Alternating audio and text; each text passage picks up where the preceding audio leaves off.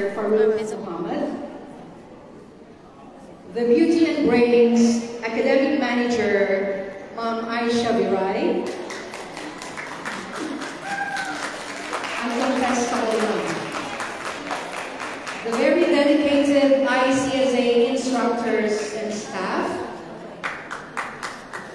the ever-smart Masters of Ceremonies, Ms. Maricel and Ms. Adora, respected guests, friends, loved ones, ladies and gentlemen, a pleasant afternoon. I think still afternoon. It's 5:20 to be exact.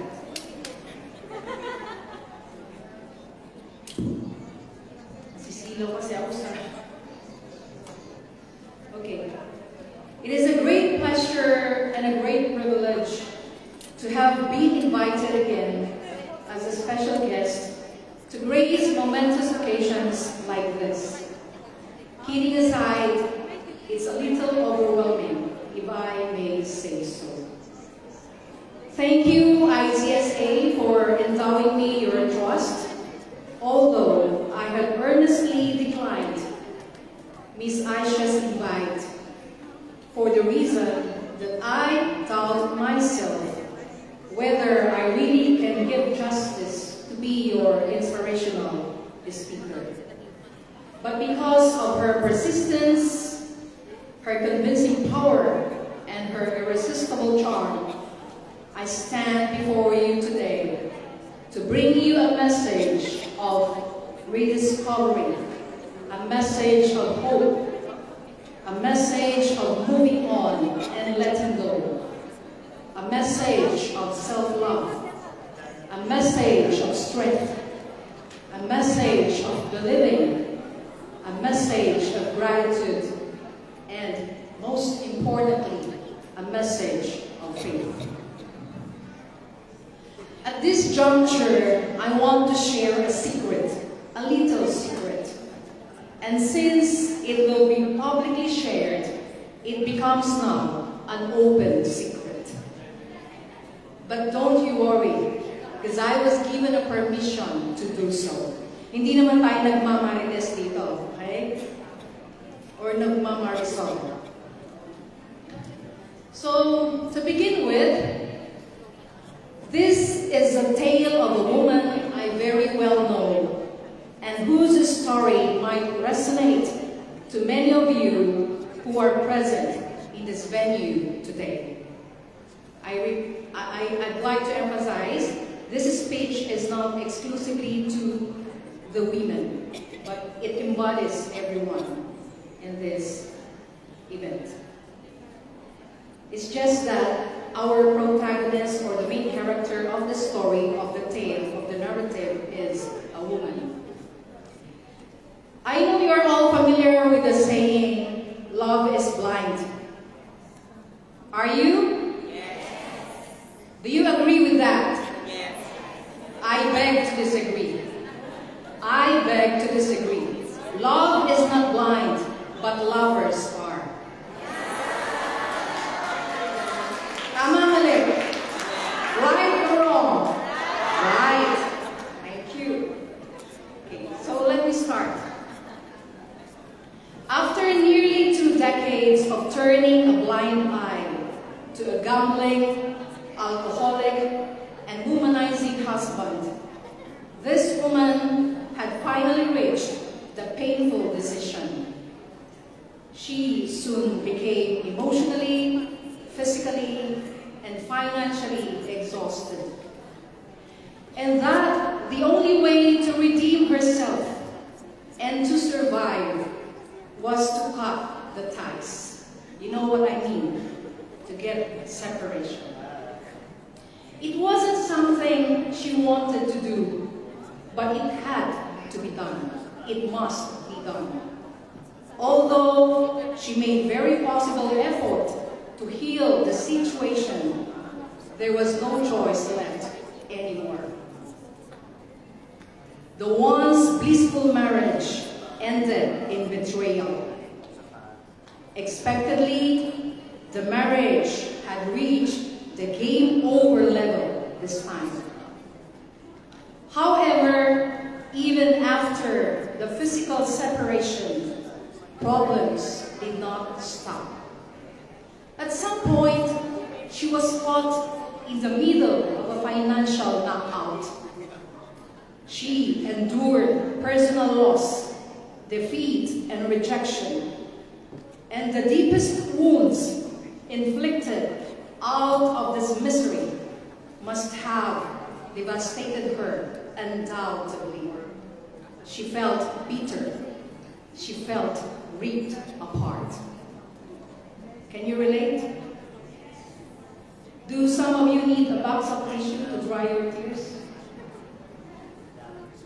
Right? The beginning of the story seems to sound miserable, right? But I advise all of you, guests and graduates, to keep listening as her story unfolds. And from here, you can draw out at least an ounce of inspiration, which could be your takeaway. Countless months have passed, and in one of the dark, quiet nights, while she was in bed and she was struggling to go to sleep, there were visions coming all over. Visions of letters and of words and of symbolic images. She stood up, took her pen, and began writing, page after page, spitting out words of healing, a few lines at a time. And this continued on and on and on. In another instance of those sleeplessness, she would sit down in front of her canvas, expressing herself with the emotive use of acrylic colors, creating distinct brush strokes. And this continued on and on and on. Symbolically, this woman has started looking beyond her own horizon. While it is true that she will always have a pocket of sorrow in her heart, that does not stop her from finding joy in the little things. And when she looks back on those difficult years, those struggling years with a husband, she can see that life has room for a little of everything. She adjusted to being on her own again, happy. Today, more than ever, she has been more accepting of the changes that have happened in her life. Now, she has found happiness in being alone with her passions, her poetry, and her arts. Each year that passed brought her battered heart a renewed sense of hope, strength, and independence. Now, I watch this woman with joy as she began to view herself differently. No longer is she unassertive about her own potentials and achievements. No longer is she quiet about expressing her own opinion. She is realizing once more that she is a person who matters. A person whose hopes and desires could still soar like a beautiful butterfly. A person who has courage and stamina. A person who is valuable. This woman, has finally rediscovered her own worth, her spirit renewed, and gradually, that dark night of the soul just remains to be a thing of the past. She was amazed the most as to how God yielded light from the darkest moments of her life. How God maneuvered the steering wheel of her life is beyond words of gratitude. Little did she realize that one day, she would eventually become a creative writer and a frequently invited public speaker, local and overseas. Thank you, Ms. Vance. I must say, these have been her deep-rooted dreams. Yes, it's true. At some point in our lives, we all go through a darkest night, when our lives seem barren, desolate, and worthless and painful. But all of you here, all of us here, no one is an exemption. Like the woman in the story, have the option to look at your situation in a different angle, in a different perspective. Refocus, reframe yourselves. Again, like the woman in the story, you can turn a page of your life by discovering or rediscovering what you can do with what you're passionate about, with what you can offer the world, and with what you are happy the most. Don't let life's difficulties knock you down. Try to pick up the threads of your lives. Get back on your feet again. Sometimes you dance with a partner, and sometimes you dance alone. But the most important thing is to keep dancing amidst the agonizing dark night and along the storm-tossed seas. Be a dancing queen. Be a dancing king in your own right, even to the off-keys of life. When I say off-keys, sintonado, okay? The towns of life. To convey inspiration to all of you, it is my hope that each one not to lose hope. Hope is a powerful word. It is a 4-letter word, but the power is so significant. Hope is what keeps us going. It is hope that cheers us up through despair. And at this point, I'd like to quote a traditional Russian saying. It says, "Hope dies last," which explains that hope drives us to live and endure, and that even if everything around us is not okay, but if we have hope in our heart, then we can survive. In conclusion, may you continue to strive to bring out the best in you. Unleash your potentials. Shine if you must. Again, like the woman in the narrative, learn to acknowledge and rediscover that there is a better person, figuratively, a lovely butterfly within each of you, a powerful metamorphosis from a despondent soul into a great, beautiful soul. Let me have a break.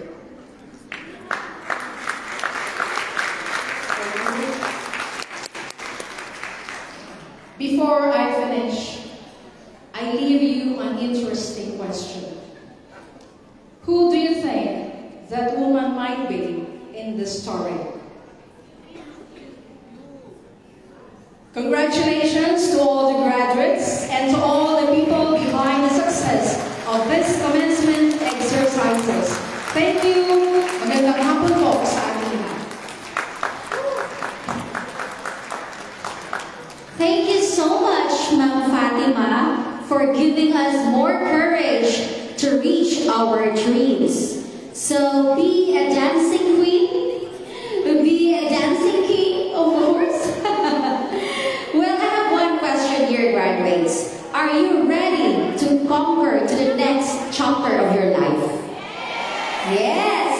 Are you ready to turn the next page of your life? Yes. Yes, I know you are. You are board ready, correct? Okay. In fact, now education doesn't only happen in the four corners of the classroom. With the advent of technology, we can now enjoy virtual learning, which gives us a platform to be mentored by experts in any parts of the world.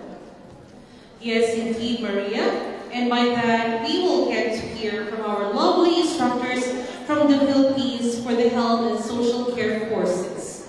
First, we will watch a video message from Ms. Paula Joy Dumagi, who is a registered nurse and has been in the healthcare industry for the last 60 years in the clinical field in academia. She believes that every single time matters, so she ensures that every day she handles her job with great careful attention. Ladies and gentlemen, let's watch the video message of Ms. Paula Joy. To all the guests, families, colleagues, and students, good day to everyone. It is my honor and privilege to congratulate all the graduates. Today marks a significant milestone in your life. Take pride on how far you've come. As this moment of your life comes in reality, it is good to reflect to all the effort and dedication that each of you has invested. The tiring days, sacrifices, sleepless nights, and challenges that you have endured to reach this day. Sabi nga nila, lahat ng pinaghihirapan may magandang kabayaran. Your journey was never been easy. It has been a privilege to watch each student grow into the person you are today. Be proud of this moment. You deserve it. Graduation Day is a testament to your perseverance and dedication. Graduation Day is not just a day. It's a celebration of your resilience, growth, and determination. As you move forward, always carry the lessons that you have learned, the friendship that you've made, and the experience that you gained. Your graduation day is a proud moment to all of us who are privileged of being part of your educational journey. Throughout your academic journey, you've shown unwavering commitment to growth and self-discovery. I want to express my heartfelt appreciation for all the hard work and dedication, for making my role as your teacher and mentor both enjoyable and rewarding. As each of you ventures into the next chapter of your life, embrace the change and challenges as a stepping stone of your dreams. Your potential knows no limits. Remember that every setback is an opportunity to come back, and every obstacle is a chance to prove your strength. Know that you are prepared to face the challenges and opportunities that comes your way. In life, success is not just solely measured by material achievements, but the person you become. Congratulations, graduates! All the hard work has paid off. School may be over, but life lessons are yet to be learned. Again, in behalf of the ICSA family, we are all proud of you. Blessings and prayers to your graduation day and to your future. Thank you, Ms. Paula, for the motivational message. Moving forward, we will also hear a video message from Ms. Halsey Cruz, a registered nurse who holds a bachelor's degree degree in nursing and a Master of Arts in Nursing, majoring in Nursing Administration. She previously worked as a staff nurse before becoming an online instructor at ICSA. Based in the Philippines, Ms. 𝐂𝐈𝐕𝐄 continues to provide quality education and support to her students, ensuring they are well prepared for the challenges ahead. Ladies and gentlemen, let's watch Ms. 𝐂𝐈𝐕𝐄's video greetings.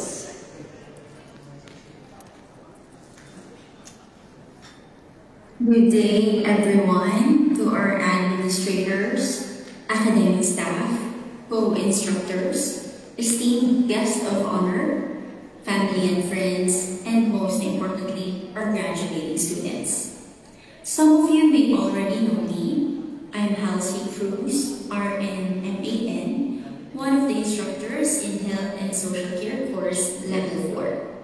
Many of you may not see me in person, as I teach online classes and I'm currently based in the Philippines.